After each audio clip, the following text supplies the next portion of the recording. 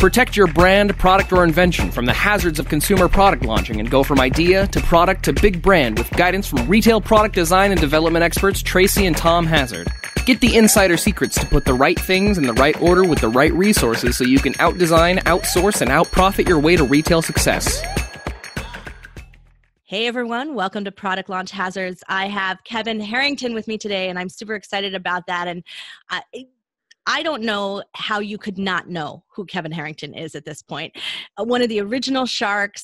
Kevin, you've been in direct response marketing when it was TV version of it. You're now in more direct response marketing again in a whole new way online. You're exploring all new fields. I saw a speech you gave at the City Gala, and you are exploring what's on the forefront. What's next? What's next for shopping? So you're always on the cutting edge of what's going on in the intersection between products and consumers. So yeah.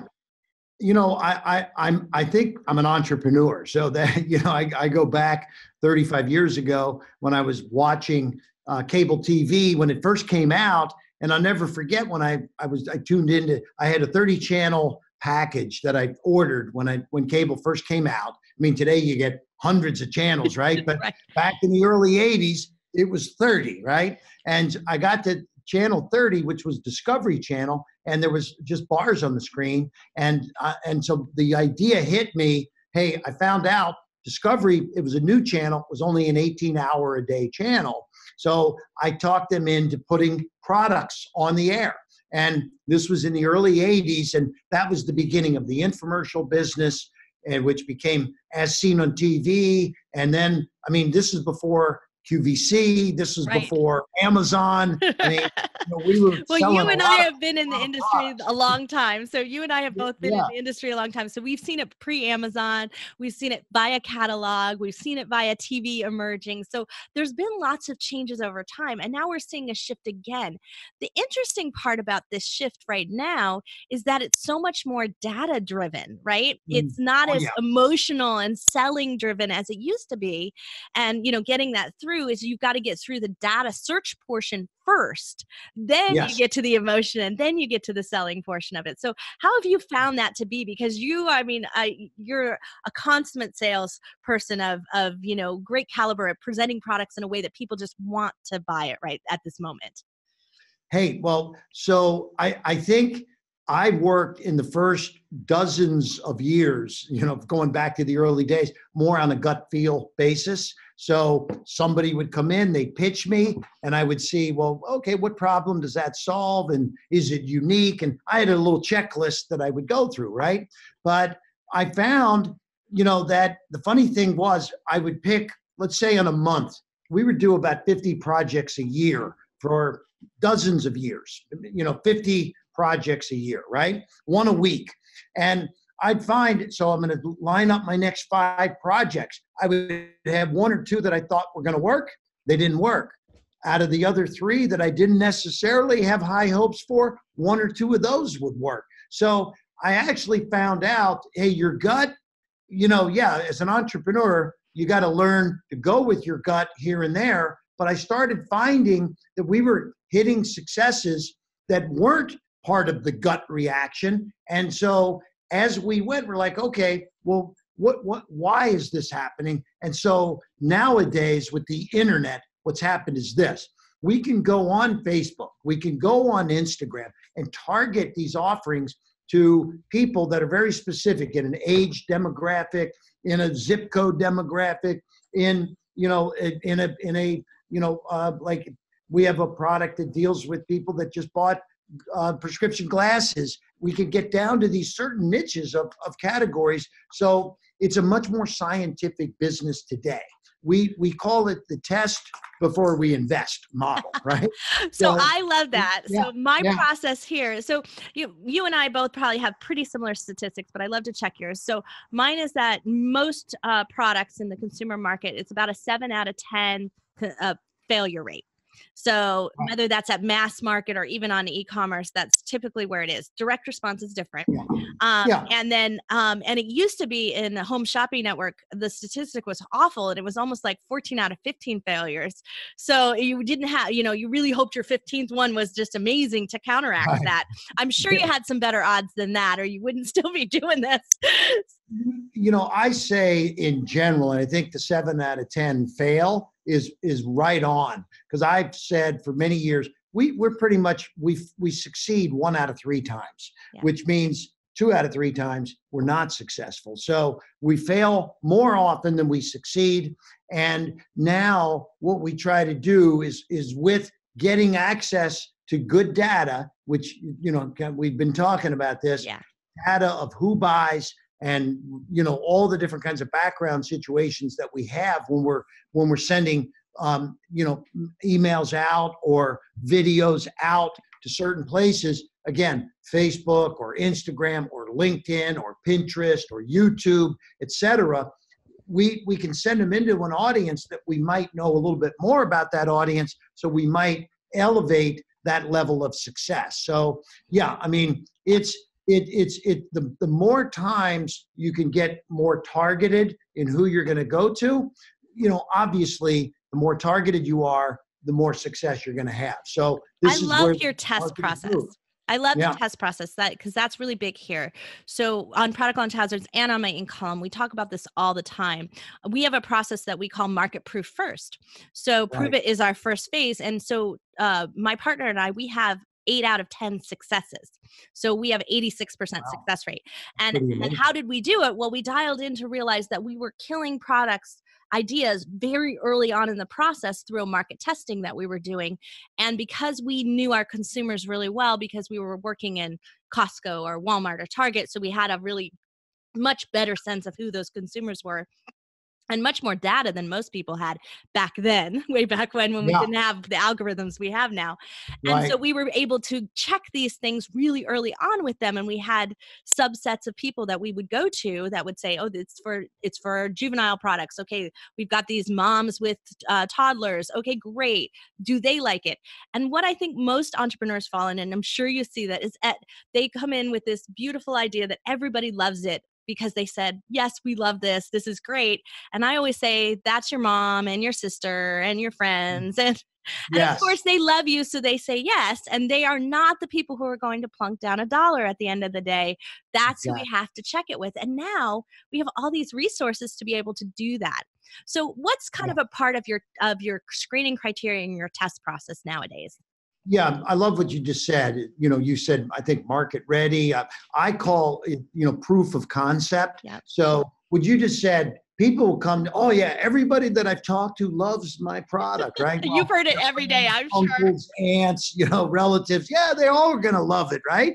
Now, I tell people, go out to the flea market, okay, where people don't know you. Take a stand. Now, start pitching people that walk by.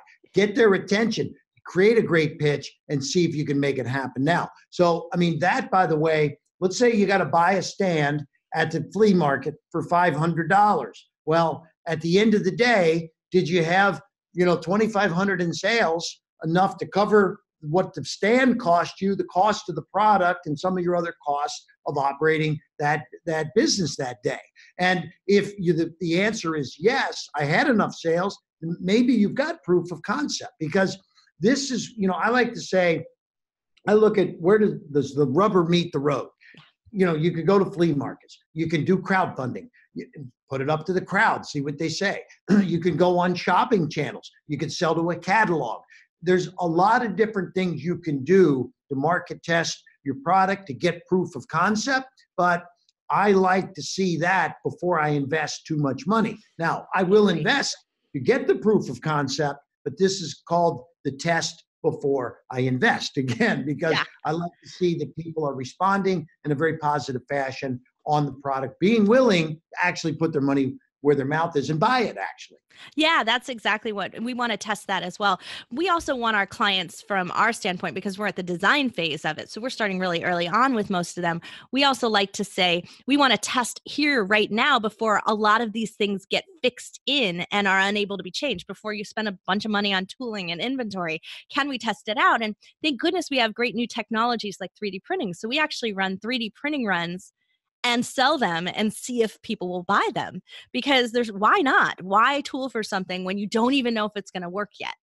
Exactly. Yeah. No, I love it. I love what you're talking about. I mean, just the other day we were talking to a bunch of people that were doing crowdfunding, and I do crowdfunding not necessarily to raise the money. I do crowdfunding to see the response we're going to get from the crowd, because if I have a great idea, great product, great video, put it up, and nobody cares, nobody wants to buy it in advance, or very few people, we may not have the right kind of item. It's not market ready, it's not proof of concept, and it's not something that we're going to go put tons of money into if the crowd didn't respond in a positive way.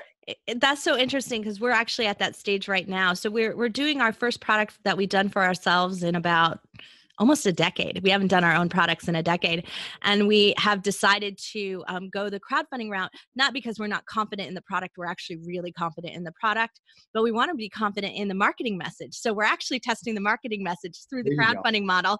And so people thought that was odd. And I was like, well, but it is promotion at the same time too. So if it really works, you've got a higher level of hype and promotion. We're going to bring the product in, so we're not worried about that portion of it. So, we didn't need the money. Yeah. Nice.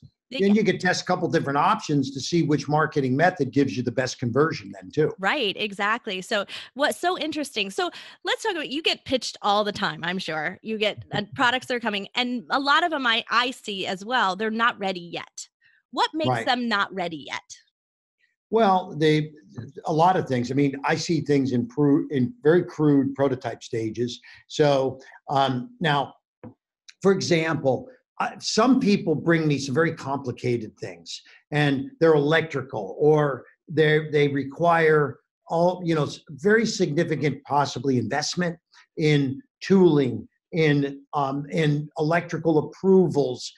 Some things people think, this is a very simple product. It's an ingestible, but you can't make any claims if you don't have like clinical data, right? So you may need a clinical study. People say, but this is a weight loss product, and I've got testimonials from people that lost weight. Well, just because you've got testimonials doesn't mean the government allows you to make those claims. You need clinical data. So there's all different times and places where people have issues of being able to go to market, getting the product ready, getting the manufacturing taken care of, getting the studies done, getting the packaging done. There's a lot of elements that go into creating an amazing product that's going to be successful out in the marketplace. So that's a little too early stage without enough information, and a lot can go wrong. So I actually refuse all products anything that requires FDA approval of some kind. I will go UL listing, but that's kind of like borderline. Anything that goes beyond that and has an app, or anything that's going to require upgrades or platform that you have to pay attention to. So we don't do that kind of technology integration, because it's so complicated and so many things can go wrong in the process that it just takes you so long to get to market too, that it's not worth it. I invested in a product a few years back. They said, we just have this FDA thing that we made application for. Our people said it's going to, 60, 90 days max, right? So I invested money, was going through the whole process. 3 years later, no FDA approval, right? So what happened? My money's tied up. I'm spending all this time with legal, with accountants, with lawyers, with this, with that. No, I mean, you learn the hard way. It wasn't ready. Actually never did get FDA approval, and my money was gone. So I work smarter and like to know that, some of these things are already in place. Yeah. So the new model that you're working in, it's really different, and it's fast. It's very speedy. So you're getting data back, I imagine, quite quickly on whether or not something's working. So what is that speed for you guys? It can be as quick. It depends on whether we're doing everything internally or we use outside resources. if we do something internally, I can see a product, build a funnel or a website for it, and get some ads running with less than 30 days time. Yeah. I mean, that's moving pretty quick. If, see a product, put a deal together and get some websites up, we like to also have a little bit of crude video with it at least. So I own a studio. We own a lot of different assets that we can move quickly, but 30 days is quick to move. Generally, it's about a 60 to 90-day process. And it also depends upon how much testing we're going to do. Are we going to use one channel of testing, like just Facebook, or do we want to do Facebook, Instagram, YouTube? Sometimes you got different types of ads that go to the different kinds of places that you're going to. But I like to try to get reads on my testing within 30 to 90 days so that I know whether I've got something. Now, in some cases, we can actually do some of that with prototypes if they're far enough along. We do like to have finished product, but it's, if you have the ability to ship finished product to people and they're seeing a prototype, then that's okay. If you're able to ship them finished product within that short window, maybe within 30 days. Well, and as I was referring to before, we've done that with 3D printed product before. So we were testing out a pet product, and it was like a one of those shock collars, and so it had different designs on it. So we made a run of 1,000 pieces total, but 4 different designs to see which design would fly, and that then made the decision on what to injection mold. So our size was about, in this case, it was about 250 pieces per design. What is your ideal size for testing for most products? I say that I like to see in the neighborhood of $30,000 to $50,000 at the retail level. Mm-hmm. So if, let's say, something is selling for $50, I like 1,000 pieces. That would be 50,000 at retail. Right. Because if I'm going to spend 10 or 15,000 in ads, then if I have a 2 or 3 or 4 times return on 10 or 15,000, I'm going to get 20, 30, 40, 50,000 in sales. And you see that then scaling up, which is why you see that kind of conversion rate and the amount of turns that you would do in that time would be worth the long-term investment of continuing forward with that type of product. So that's really telling. Yeah. And a shopping channel, by the way, an HSN or a QVC, they're going to tell you they want to see somewhere in the $50,000 to $100,000 range at retail value. So if something sells for $50 and is going to go on a QVC, they're going to want 1,000, maybe 2,000 pieces because they want maybe a little extra, in the warehouse if it hits and does very well. So they'll ask for a little bit more. But I say, generally in that $50,000 retail selling price range, on a shopping channel, no more than probably 100,000. Yeah. So and that's not too big to really understand. Is this going to fly? Is it going to move? Is it going to do something? And if you're going to go from there and then want to get onto a shelf somewhere, you've got some really telling numbers that really play with the buyer. Yeah. If the product is a cost of goods to you, sells for 50, your cost is 10 to make it, and you need 1,000 pieces, you only have a $10,000 investment in inventory. That's not a bad number. No. Between building the funnel, getting a couple ads, 10,000 in inventory. Maybe you can shave that inventory. Maybe you can do it for 5,000 in inventory. But at the end of the day, if you can take a new product, get it tested and launched, and in 30 to 60 days and $10 or $15, $20,000, get a great read on it, that is not a bad way to be in business, is spend 10 to 20 grand, 30 to 60 days, see if you got a winner. Hey, and if it works, then you're off to the races and maybe you could do millions. That's not a bad way to go. No, it's really not.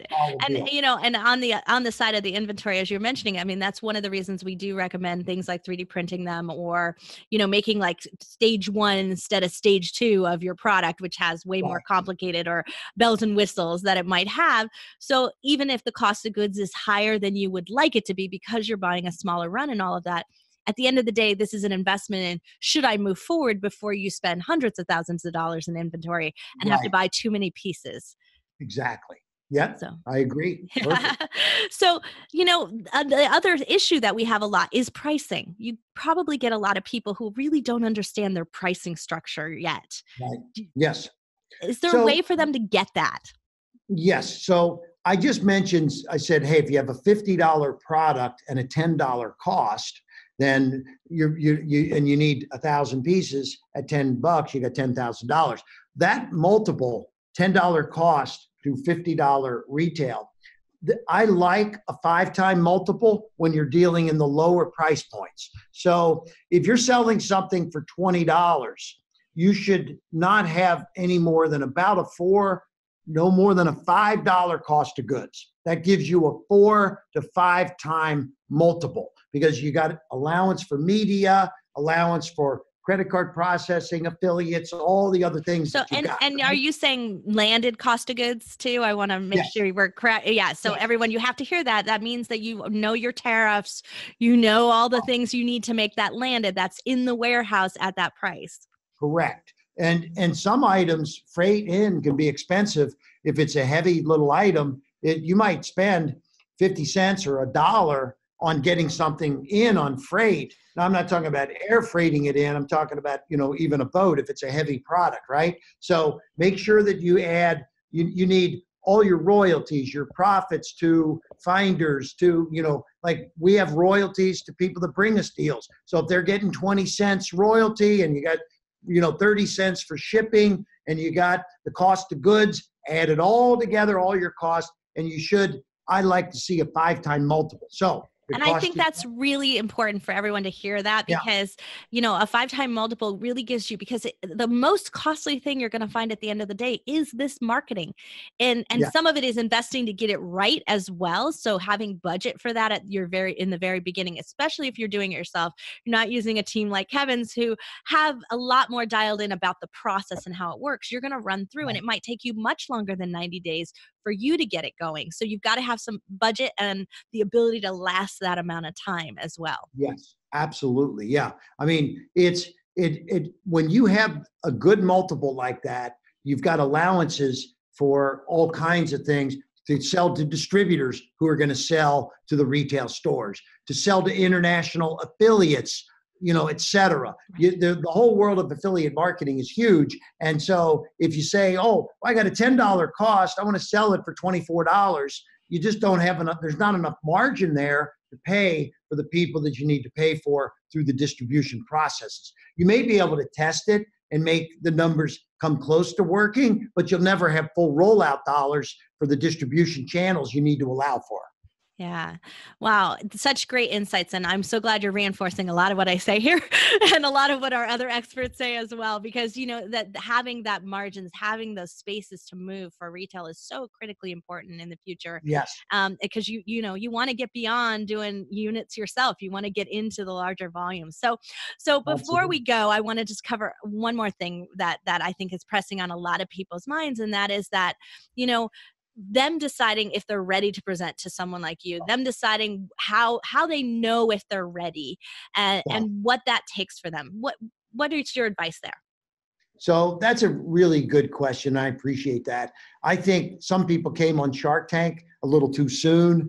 They and then they get grilled by the sharks, and Mr. Wonderful is, pulling the rug out from under them, right? So, I just talked to somebody this morning that had been on Shark Tank and told me it was a horrible experience that he had. I have a few of those. There's an article about that. Beat up really bad by one of the sharks. I won't mention any names, but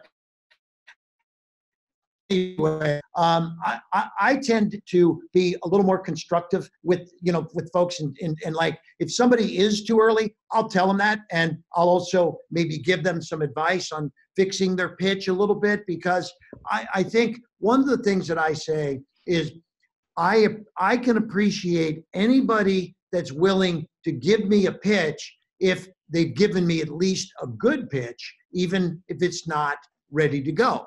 Okay. So I've had people say, oh, so Kevin, I've been following you and I know what you look for. You look for something that that solves a problem. And I call the system that I use, and I'm just going to say it for your folks that are listening, does the pitch tease, please, and seize. Okay. Awesome. When you tease, you got to tease with, give me an attention-getting problem that I can identify with. All right. Now I'm listening. You got my attention. You've got a problem. Yes, I agree. That is a problem. Now you're pleasing by solving the problem with features and benefits that are also giving you some kind of maybe magical transformation, maybe some great testimonials. So that's the please. Solve the problem, but also can you solve it uniquely? Is it a unique way to solve the problem such that nothing else is solving the problem in a similar fashion, right? So that's the please. And then the seize is, do they have an irresistible offer? So somebody may not be ready, actually, when it's all said and done for me, but if they do a tease, a please, and a seize, I'll say, okay, great. You followed the steps to giving a good pitch. Congratulations. That's great. But maybe you're a little too early. You don't have proof of concept. You don't have any kind of success anywhere.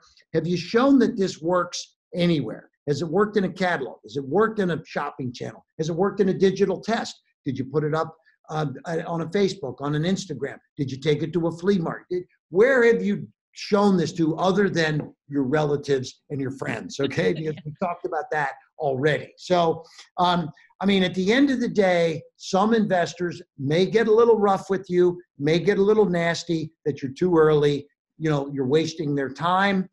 I'm going to just be constructive and tell you, okay, give me a good pitch, and I'm going to thank you for that, but these are the reasons why it's too early, and come back to me at a later time. And I actually welcome people back to come back. I say, hey, look, if you want to come back, I only ask you to do one thing. I want to show me where you were and why I said it was too early. Now show me what you've done to bring it to a point of now being ready to go, and now we can talk. So, well, that's so great that you're constructive. Yeah. So not quite shark-like at all, much more, I don't know, dolphin-friendly maybe? I don't know. Well, look, when you're on the show, they want you to get, a little tough every now and then. So, I had to do that on the show here and there. But when I'm in real life, I'm just a businessman, and I'm trying to help entrepreneurs. I'm at a stage in my life where I like to empower entrepreneurs. So I found that I can be mean and nasty, and what good is that going to get me? I'm really all about kind of teaching in my days now. I want to help, I want to empower, but I also am not going to give you false hopes. I'm going to tell you you're not ready for prime time. You're not ready for Broadway. You got to do off Broadway first. Let's get the proof of concept. Let's prove that this thing has potential. And now we can test it before we invest. And then if that works, then we're ready to invest. And that's what everybody's looking for. Are they ready for prime time? Are they ready for that big investment? And that's what I'm looking for. Wonderful. Well, before we leave, I want to make sure that you have an opportunity to tell us, because I know you're always working on stuff that's brand new. Is there anything you want us to know? Anything you want me to share in my column as well as here with my listeners? So one of the things that I have really believed in for many, many years is learning how to sell is very important. And I learned how to sell back in the early 80s because I was following somebody, and this person ended up becoming a mentor to me. His name is Zig Ziglar. Zig wrote If you all don't book. know who that is, you should look that up. Google that right now. Yes. Zig Ziglar with a lot of Z's, right? Yeah. So, and Zig had one of his books was The Secrets of Closing the Sale. He had over 100 closes. Zig taught me some amazing things. And one of the things, just one tip here, he said, if the selling price is here and the value is lower, you're not going to maybe make the sale. What do you need to do? You need to add value stacks to create more value than the selling price.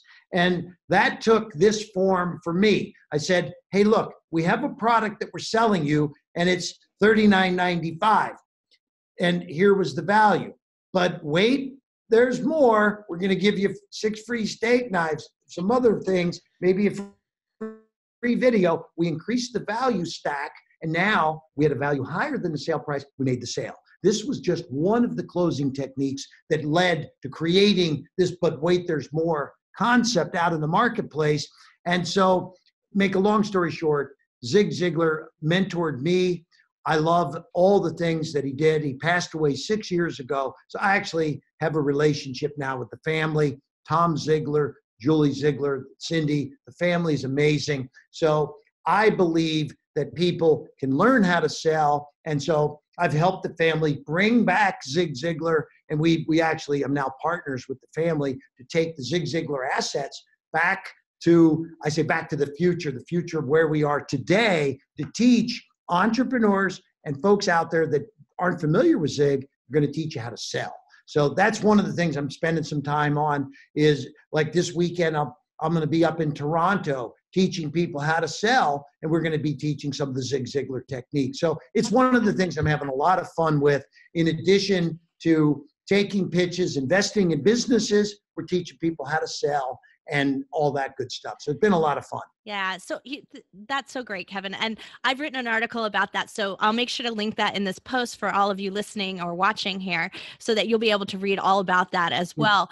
Because he also shares some of the great secrets of closing in the article. So thank you for that. I remember now, and that'd be a great link to put in too. Yeah, actually, we will definitely make sure that happens. But this is a thing that I really want everyone to hear, is that the reason people like Kevin Harrington have had such a sustainable success through all these years of the shifts in the marketplace, of how shopping has changed, how consumers have changed, buying habits and patterns, is because you based it all on the same principles of what drives us to buy. And those principles haven't changed. They're the same ones that Zig Ziglar was using.